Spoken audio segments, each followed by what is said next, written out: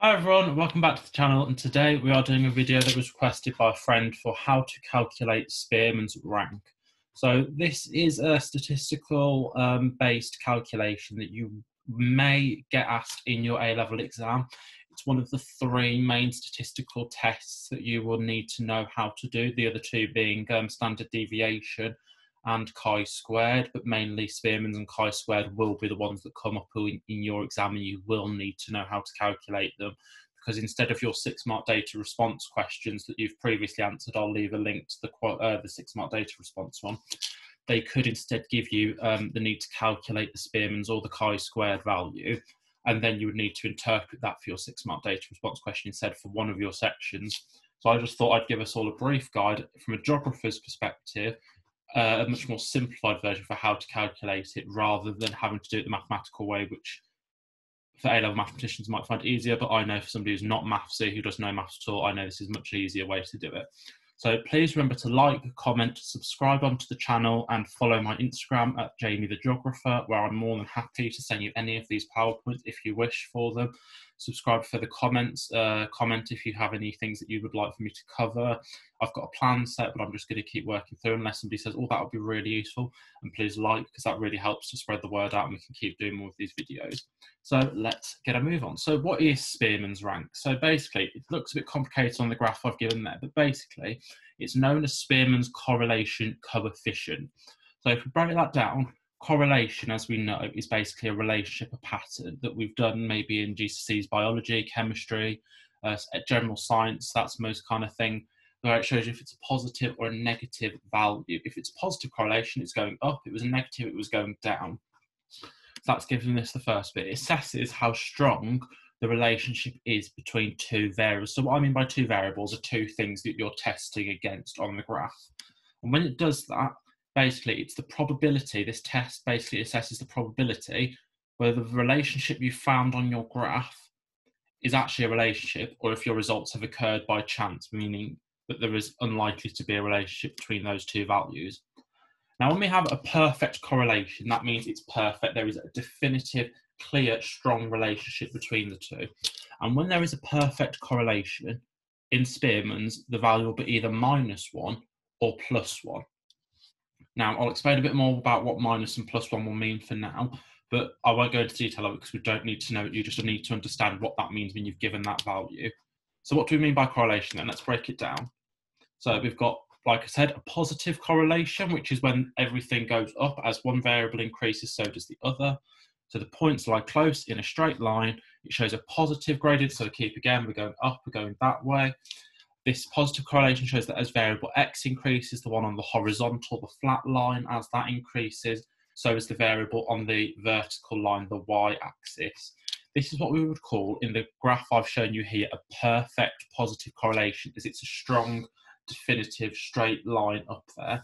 And this would have a figure of +1 for Spearman's, positive perfect, which means it's definitely 100% a clear, strong relationship. But then we've got to contrast this, where we have a negative correlation. This is when the points, again, lie close to the straight line, but the gradient is negative. This is when it's sloping downwards, and then that means there that as the one on the flat horizontal line increases, on the vertical line, the y-axis, that variable will decrease. And that's what we call, on this line, a perfect negative correlation. This figure would have -1 for Spearman's rank, because it's a definitive strong relationship that as one variable is increasing, the other one will decrease. And then finally, we've got ones that would have no correlation. There is no pattern between the points. There is going to be no gradient. It will be 0. As there is no correlation on the graph, it suggests that there's no relationship between the two variables. So an example of that would be your hair color, the lightness of your hair color, and maybe your ability to enjoy the taste of coffee. There's no relation, there's no link between your hair color and your ability to like the taste of coffee. Whereas there is a relationship between, for example, the people who are good at maths and good at physics. Generally, those two go together. So the more you do maths, you're likely to understand physics more, basically. That's what I'm trying to get at, if there's a relationship. So we'll go back here for the basics of a graph, if that's a bit more confusing. So the x variable on the flat axis will be the variable that changes, the one that you decide to change. And the y variable, the one on the vertical axis, is the one that is affected by the change in the x variable. So if we give you an example of this, x is the level of plant fertilizer in a field, and y is the level of plant growth in that field. So if we look at the graph here, it shows that more plant fertilizer generally leads to an increase in plant growth. That is basically what it shows. It shows a positive correlation between that, which is basically what most graphs, data points are trying to show. There's a relationship. But what Spearman's does is assesses how strong that relationship is. So that's why I just want to give you the basics, and now we're going to go into it. So how do we calculate Spearman's rank? So that was previously for plant fertilizers. Now we're going to put it in more of a geography sense. So here I've got you an example for 11 different countries, countries A through L, their GDP per capita, and the life expectancy of each of those countries. Now, as we know, we're thinking geographically wise, we know normally as there is a higher GDP, normally you'll live longer in that country because you can afford maybe healthier eating, better lifestyles. But how strong is that relationship? That's what Spearman's rank tests. So normally, like I said, to calculate it, we need a question that compares two variables. Here we are, GDP per capita and your life expectancy. Now, if we can guess it, if you've worked it out, the GDP per capita would be the X variable because that's the one that's changing, and the life expectancy in theory is the one that is affected by your GDP per capita, so that would be Y, the Y variable. So once we have these two bits of data, this is where it's going to get a bit complicated. Both those data need an extra column right here, like I've just made here, and then those two columns, they need to be ranked. So I'm going to do it for you. So when we have this data, we need to rank each of the things in the column from highest to lowest. So the number with the highest value is given a rank of 1, the second highest given a rank of 2, the third highest value is given a rank of 3, and so on. So I've just filled that in for us already. You can pause the video now to have a look, but you can see here, country I has a rank of 12 because it's the 12th country. It has the lowest value of only $5,000 per GDP per capita, and country H has a rank of 1 because it was the highest country in terms of GDP per capita. Note as well, that is the same for their life expectancies as well, where it had the highest and lowest life expectancy for H and I respectively. So that's the first step. So once you've done it, you get given a column. Then what do we need to do? Once we've ranked the data, we then have to calculate the difference between the two values, what's in your GDP rank and your life expectancy rank, basically. And this is known as the D, or the difference value. So if I give you an example here, country A difference value is 0 because 5 from its GDP rank minus 5 for its life expectancy rank, so 5 minus 5 equals 0. That's all it is. To calculate your D, or difference value, it's your X rank minus your Y rank, which I should probably write down, but I forgot to, silly me. Then, once we've done that for all of them, like I've given here, the D, or the difference value has been calculated, we then have a second column added after that. This is known as D, or difference squared, where we square the value we've got in our D, or difference column. So here, if we have a look, for example, for country B, its D squared value is 4 because 2 squared, or 2 times 2, whichever way your brain likes to think about it, is 4. So then we do that all on the down column. If a number has 0, that's fine. If you've been given a negative value for your D value, that's fine as well, because it will always work out to a positive or 0. Don't panic. And in the A level, this will not be as complicated as what I'm showing you, because they will have filled in most of it for you, but you need to understand how this would all be done. Next, once you've calculated D squared, we add up the total. So if we look at the bottom corner on the right-hand side of the table, the total is 14. So if we look from the D squared value all the way to the bottom, the total value is 14, written it there in bold. This is our key number. This is the sum of D squared. Now, if you need to pause to have a look, I'll do that, but I'm going to move on to the next stage. This is known as Spearman's correlation coefficient. So once we've got our key number, we need to input the data, but first we need the formula. Now, I know that looks scary, but we're going to break it down to what each of those numbers mean. So first, the sum of D of 2 of D squared, that is basically our number 14. That is the sum of D squared, which we've calculated to be 14. We've already done that. Brilliant.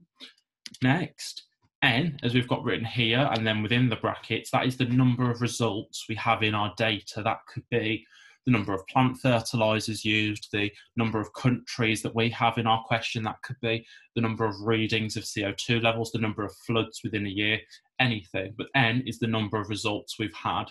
So since we use 12 countries, our n number is 12. And that is all there is. And then p, as in the P formula here, that might be a more Greek symbol, but I don't know, so we're calling it P, is called Spearman's correlation coefficient value. So that is our key value that we'll want after we've calculated this. So now that we know that all the symbols are, so we've got the sum of d squared, we know what n means, we're now going to input our data. So if we look here, P equals 6 times 14 over 12 times bracket 12 squared minus 1. So I'll explain why I've done each of them. So 6, because like we have in the formula, just follow my cursor, is 6. That was already in there. The sum of d squared is 14, like we already calculated, over n, which is 12 as we calculated, bracket 12 as we already calculated, squared value, minus 1, bracket. Now I've left out the 1 minus because that will be used later. I don't want to confuse people. I just want to show you where the numbers are filled in at the moment. So it's 14 because of our final value and 12 because of the number of countries, like I said. Next up, we then break it down even further, and I'm going to simplify the formula for you. So as we showed, P equals 6 times 14 over 12 times 12 squared minus 1. If we simplify that even further, that is 1 minus, now I've included the 1 here because now we've simplified it a lot more, I think we can bring in the 1, is 1 minus 84 over 1,716. Simplify that even further, that is P equals 1 minus 0.05, which then works out is our Spearman correlation coefficient value being 0.95. Now, what does that mean? Like I said, we have in Spearmans, the range of your values will be either from -1 all the way to +1. And +1 shows a perfect positive correlation, a very strong relationship. So if we've got a value of 0.95, that shows our data is very strong and there's a likelihood that there is a definitive relationship between your GDP per capita and the life expectancy of a country. So we confer that the data has an almost positive, perfect correlation. Here we go, like I said, positive correlation increasing. But there's one final step that we have to do before we can perfectly say that our data is reliable or there's a relationship between the two. And we have to compare it to something that I've given here, which is called a significance table. Now, when you do different stats tests for chi-squared, Mann-Whitney, standard deviation, each of these different tests will have a different significance table.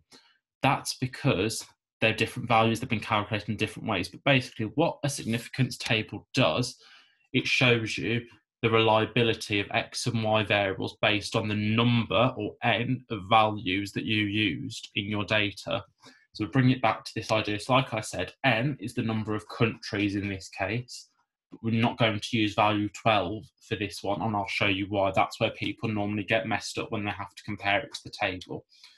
Basically what this is if your number for Spearmans is higher than the number that you've got in your table, that shows that it hasn't occurred by chance, or that there is a very low probability that your data has occurred by chance.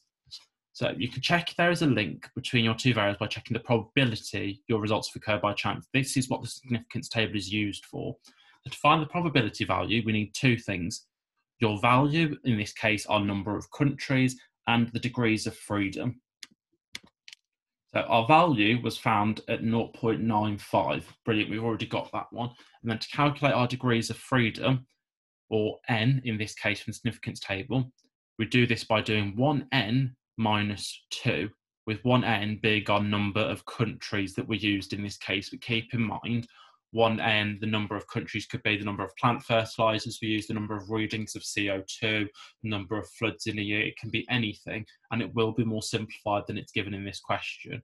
So therefore, our degrees of freedom is 12 minus 2, which equals 10. So as we've got here in the data, it shows you that at the 0.10 significance level, our value of 0.5 is above the critical value, and therefore our data is statistically significant. So if we look at the first one here where my cursor is, at the degrees of freedom of 10, there is a 0.10% chance that our data has occurred by chance and is therefore reliable. Now we can keep moving up the values to 0.05, 0.025, 0.01 to 0.005, all the way here to 0.001. And still, at that significance level, our value of 0.5, as we would know, is higher than 0.879. Therefore, there is a very, very good chance that this data is strongly related and it hasn't occurred by chance using the 12 countries that we've picked, giving the likelihood that our data is statistically significant.